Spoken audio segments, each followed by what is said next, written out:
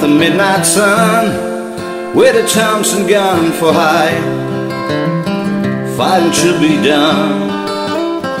Deal was made in Denmark on a dark and stormy day.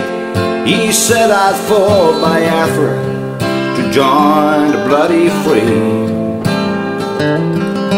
For 66 and 7 they fought the Congo War with their fingers on the triggers, knee deep in gore.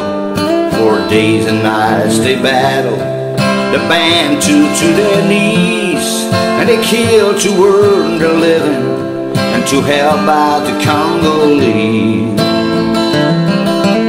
Roland the Thompson gunner,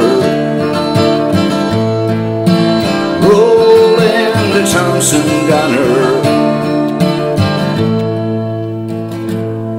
Well, his comrades fought beside him, Van Nowen and the rest, but of all the Thompson gunners, Roland was the best.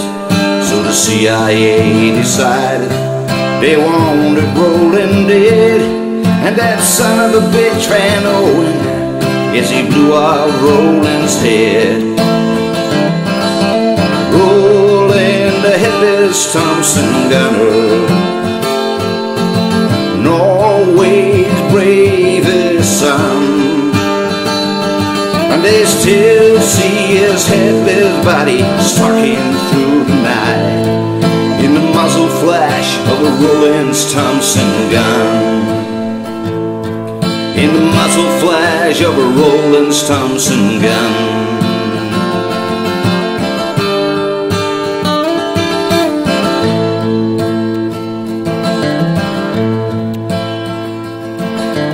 Roland searched the continent for the man who done him in, and he found him in Mombasa in a barroom drinking gin. Roland aimed his Thompson gun, he didn't say the word, but he blew Van Nowen's body from there to Johannesburg. Roland the Headless Thompson gunner, Roland the Headless Thompson gunner, Roland the Headless Thompson gunner, talking about the man, Roland the Headless Thompson gunner. The eternal Thompson gunner, still wandering through the night. Now it's 10 years later, but he still keeps up the fight. In Ireland, in Lebanon, in Palestine, in Berkeley, Pennyhurst heard the burst of a Roland Thompson gun.